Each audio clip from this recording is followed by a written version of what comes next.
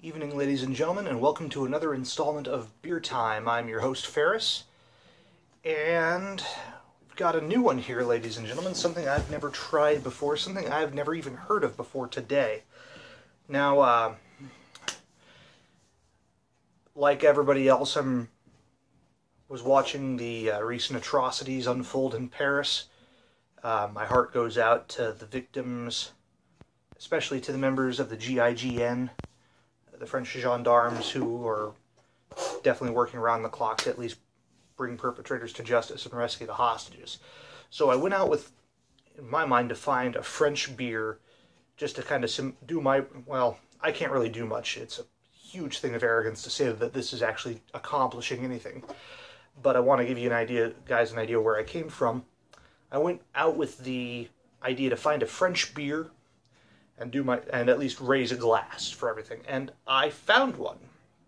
This is Belzebuth from the Brasserie Grand Dorge, which, according to the bottle cap, has been around since 1898. So, basic math will tell us that's been about 118 years. Odds are they know what they're doing. Now, I'd never heard of this. Here in the States, there's quite a few good French beers, I'm absolutely sure. Pretty much everyone's got decent beer. Never heard of this one before. So this was kind of interesting. Just a couple of things here. I'm kind of digging the bottle. I like the art on that. That's pretty nifty. Now, this looks kind of small, and you're right. This bottle's only 8.4 ounces. What is interesting, you might notice the big 13 right up here on the label. That's because this little blonde ale, according to the labeling, is 13% ABV. That should be interesting.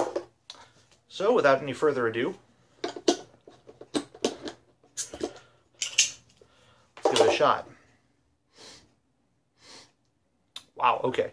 So you can definitely get a lot of yeast aromas off of that there, which they probably had to have something really hot rodded there to get something out of that. I'm guessing maybe a modified champagne yeast.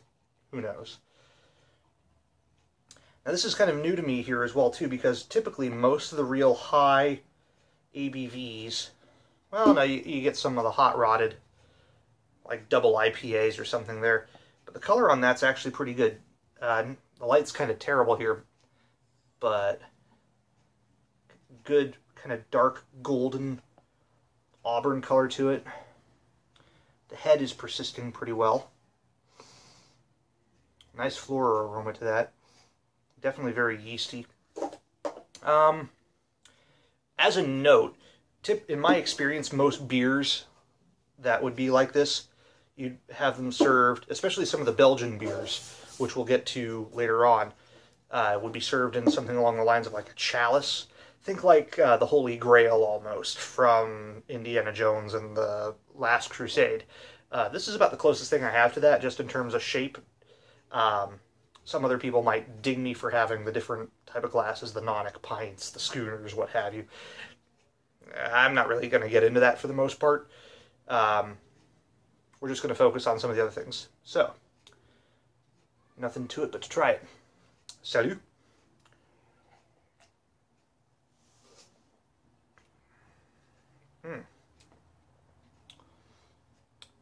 That is, you've heard me say that is good a lot, and it is, but it is also interesting.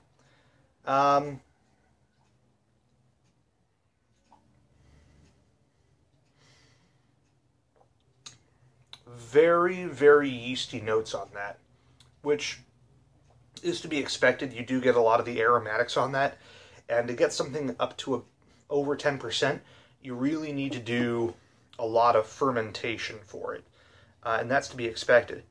Not overpowering, though. If I'm going to try to place it very caramelly,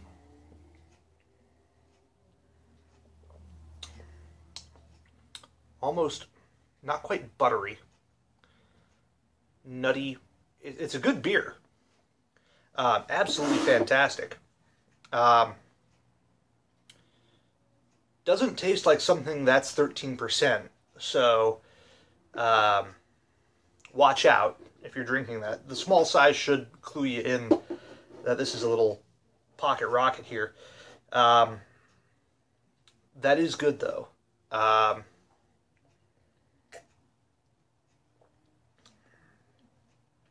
liking that. Definitely something interesting. Now, when we're talking about availability and price and all that, that's where you'll probably run into a bit of a hurdle. Out here in California, I managed to find this at... My go-to for kind of the weird, unusual stuff right now is Beverages and More. I do have a few other places that I do try to go to for everything.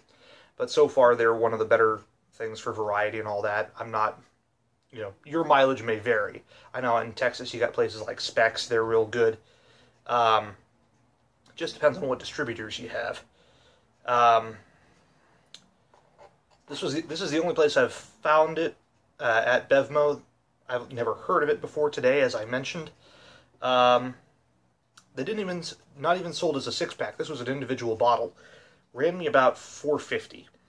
So, not your everyday drinking beer, obviously. Special occasions, if you really want to dust something off. You might even think of this as a holiday present or a birthday present for that beer drinker in your life. Something to really get them excited about. Or if you're like me and collect beer bottles, that's another good thing to have as well, too. Even then, I'm not going to ding them too much on the quantity of that. By most standards, 8.4 is kind of a small beer, but by the same token, this is almost 3 times the ABV of most domestic beers. That is definitely worth mentioning. I will say that they do stand by, on the back of the label here, they've got this for all sorts of international stuff, because you've got here California resale value. I doubt most French breweries will care about California redemption value, or put it in English. But the label on the back here labels Belzebuth as the most unique ale in the world.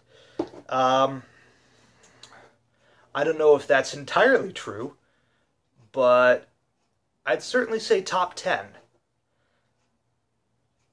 Have another taste of that.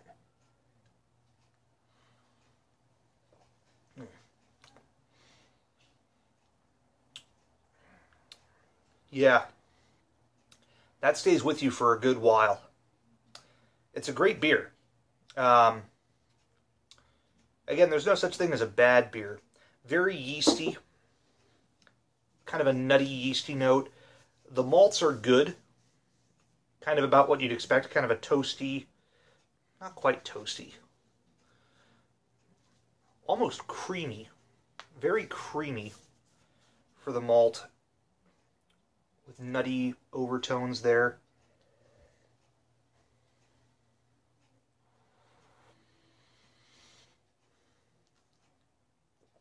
Definitely unique. Would I go for it again? Would I drink it again? Absolutely. Certainly not an everyday thing. For where we're at out here, it'd be more of a thing to kind of bring to as an event or just to kind of show off something. I'm definitely enjoying it. For those of you in Europe, UK, that sort of thing, this is also a fun one to get. I don't know about the commonality or how easy it is to get out here or even exchange rates, so your mileage may vary, as I have said before. Otherwise, though, hands down, that is, I will back them up on that. That is one of the most unique ales in the world. Until then, stay safe, drink responsibly. Please subscribe to the channel if you want to see more. I'm going to be doing these pretty regularly from now on. Salut, vive la France.